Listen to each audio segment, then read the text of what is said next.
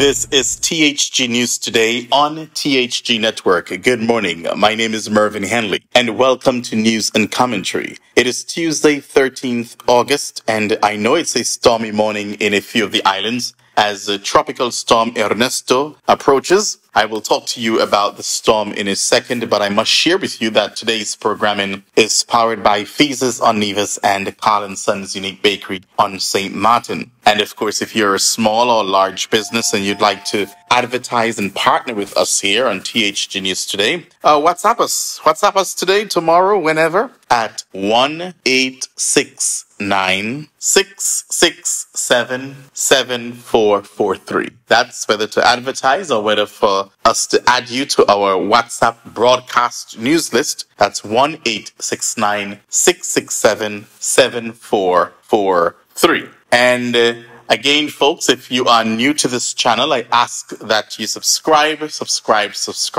Now, I must tell you about a business this morning. Hanley's Plumbing on Nevis. No, I do not own it. Hanley's Plumbing on Nevis. At Hanley's Plumbing, they provide residential plumbing, and I've heard a number of people, they only have high commendations for this plumbing company. So all around Nevis, many of you are at home right now. You're logged on to THG News Today, whether it's this morning, 6 o'clock, or later on in the day. I know that you'll be logged on to THG News. And I am speaking to you today about Hanley's Plumbing Service, where they provide residential plumbing, clogged and blocked drains, installation and upgrades. Look at the work they're doing there. Installation and upgrades, hot water installation and repairs, maintenance and cleaning, leaks, and many, many more. You know, sometimes I see folks on social media complaining about some plumbing problems there, whether you're in St. Kitts or Nevis. So I am telling you now, located on Nevis, Hanley's Plumbing, contact them today for your plumbing needs. I can imagine one or two of you right now, you're saying, yes, I needed someone. I was looking for someone. The other people, they are so expensive. Plumbing is so costly. Well, I can assure you, with Hanley's Plumbing, you get everything for your money. Yeah? So contact them today at 669-7171. That's, of course, 1-869. That's 669-7171. Hanley's Plumbing on Nevis. Okay? And you'll be hearing much more about Hanley's Plumbing throughout the coming weeks. Now, let's get to some information. Let's begin, of course, with the weather. That's what all of you want to hear about right now. While it is not a major threat to the Leeward Islands and the Lesser Antilles, we continue to monitor Tropical Storm Ernesto. A few of the islands, you're feeling the approach already with rain and wind, but the system should be out of the islands by later this afternoon. Then it moves on to the British Virgin Islands and Puerto Rico, and then on Wednesday, Thursday into Bermuda over the weekend. So folks in Bermuda, you should monitor closely the storm. There are watches and warnings as far as tropical storm watches and warnings. Of course, places like Antigua and Barbuda, Anguilla, St. Martin, Saba, St. Eustatius, St. Kitts and Nevis, British Virgin Islands, Puerto Rico. And yes, everyone, it may not be a major storm, right? But of course, you still have to keep yourselves safe. I know that the airport in Antigua, VC Bird International, it's closed right now until tomorrow, I believe. And meanwhile, the Princess Juliana Airport on St. Martin, that's closed or will close today. Yes, this morning. Today, yeah, up until Thursday morning, the Princess Juliana Airport on St. Martin will reopen. So please check with your airline before you head to the airport at any time. Please check to the airline. And I also know that the governments of St. Kitts and Nevis, they have closed their offices for today, and there are already business closures as well. I don't even know why they just couldn't say, okay, folks, it's a holiday. It's a storm day. Don't call it a holiday. It's a storm day. So I know, folks, definitely you're not going out in any wind to go to work, high winds to go to work today. So it's safe to say that a number of islands, the island will be closed today, really, when it comes to as far as business, office business and stuff like that. But you know, those Chinese, they're going to open, right? Those Chinese supermarkets. You know they're going to open. You know KFC is going to open, right? At some point in time. All right? But just keep safe. And just once you're in the tropical storm's path, just stay safe. I know that there will be winds up to 50 miles per hour with higher gusts in some areas. So use today to give God thanks and to spend some quality time indoors with your loved ones. So much you can do on the indoors. Yeah? No. I don't know what's happening in Jamaica. Anyway, Prime Minister Holness, I don't know. I don't know what your chances will be like in the next election. Somewhat dim, but I don't know, because on Sunday night, I don't know if you've heard, but on Sunday night, there was this murder spree, killing. I call it. It's an act of terrorism. You can't play with words. It's an act of terrorism. And on Sunday night, about 7 people killed, and not 7 people. One in Clarendon, one in St. Anne's, or whatever the case may be. Just. Gunmen just drove up and just started shooting. But let me read the story. A 7-year-old boy.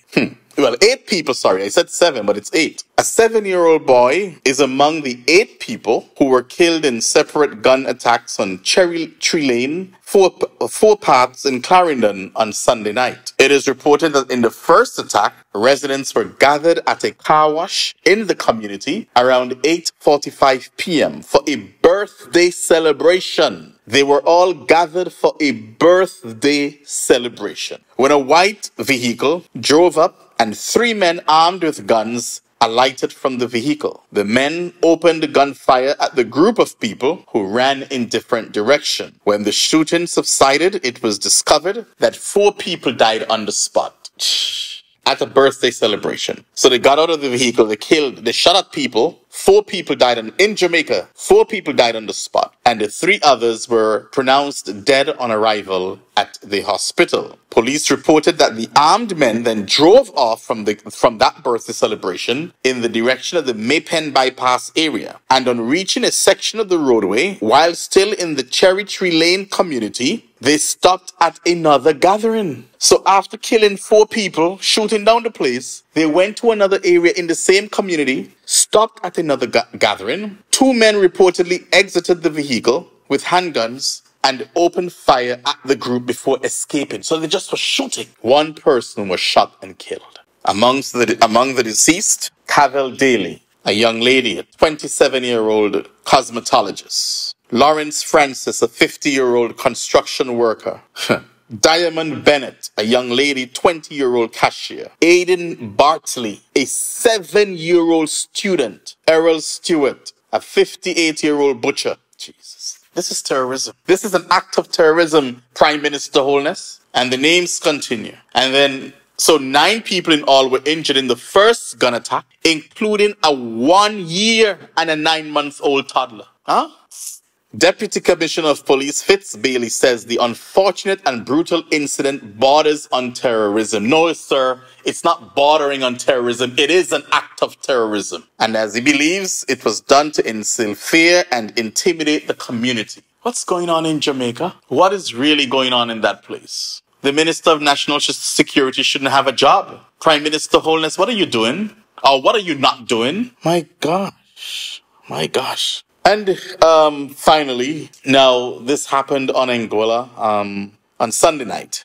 Anguillians and residents and visitors of Anguilla, they were celebrating the 50th anniversary of Carnival. And I believe that things were going well. Of course, people had their concerns leading up to Carnival 50 on Anguilla. And then to end it all, it ended with a bang. No pun intended. Kalik Aaron, known locally in the Virgin Islands in the BVI as Dustman, tragically lost his life in a fatal shooting that occurred on Sunday night on Anguilla. The Virgin Islander was one of 3 victims caught in the violent incident on Roadwell Road near Sandy Ground Pond. Aaron succumbed to his injuries. The Royal Anguilla Police Force confirmed the tragic event, stating that the shooting took place around 9:40 p.m. and officers quickly responded to the scene, which was immediately secured to allow for a thorough investigation. The Royal Anguilla Police Force can confirm a shooting incident occurred on Roadwell Road around the Sandy Ground at 9:40 tonight. Tragically, 1 person is deceased. And that's from the official statement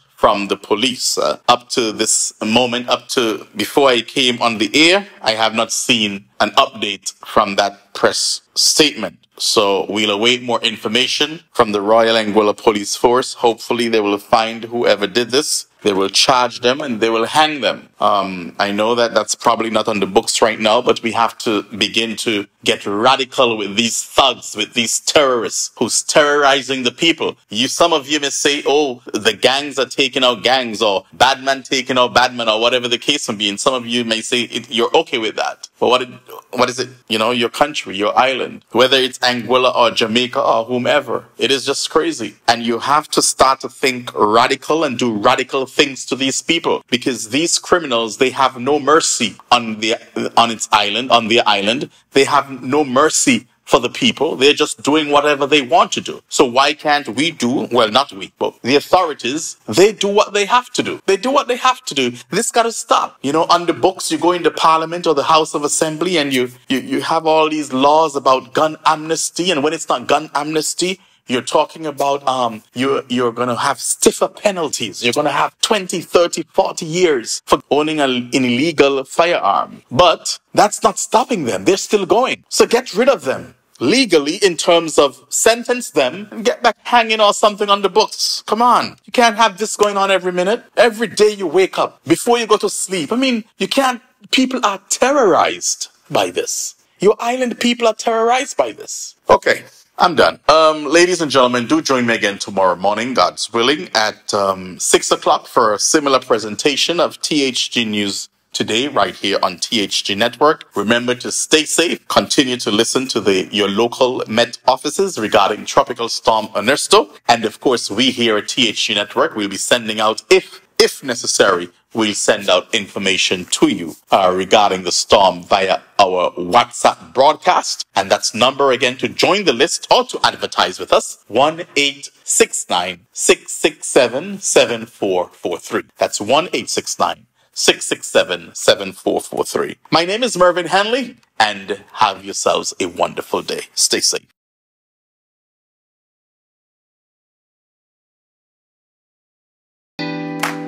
Garland Sons have been serving the people of St. Martin for over 40 years. And the food and service get better and better. From early morning, customers flock to the bakery for their favorite sandwiches, cakes, pastries, you name it. First thing at mornings and last thing at afternoons, folks rush to Garland Sons for simply the best. There are 2 locations, Colbay and on the Punfill. In Colbay, the opening hours are Monday to Friday from 6 a.m. to 6 p.m. On Saturdays, 6 a.m. to 5 p.m. And on Sundays, 6:30 a.m. to 10:30 a.m. and 2 p.m. to 5 p.m.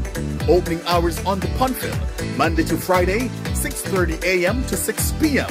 Saturday and Sunday, 6:30 a.m. to 1 p.m. We also cater for weddings, parties, special events, whatever the occasion. It's Garland Sons. Our staff, we are always happy to serve you.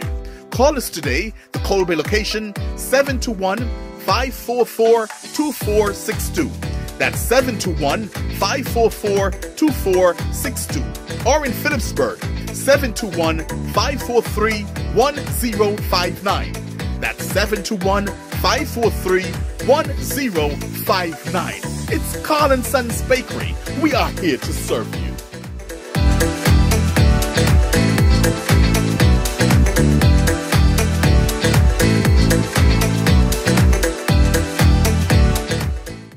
Nevis, satisfy your sweet tooth at Feaser's, the cozy spot in Charlestown, known for its mouth-watering ice cream and dal parade.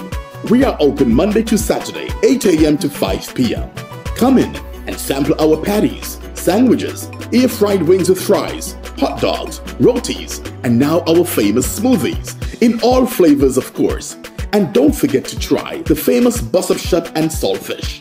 It's Feaser's, located at the entrance to the Cotton Jewelry Mall in Charlestown, Nevis. They're also available by phone, so place your order by calling 1-869-665-2458. Don't ask about the rest, just try the best.